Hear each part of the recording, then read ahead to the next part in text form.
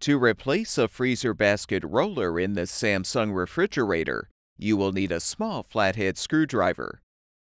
Open the freezer drawer and lift out the upper basket.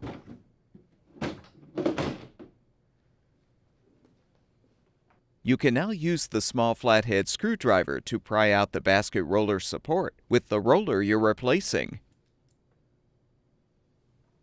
Set the old roller aside.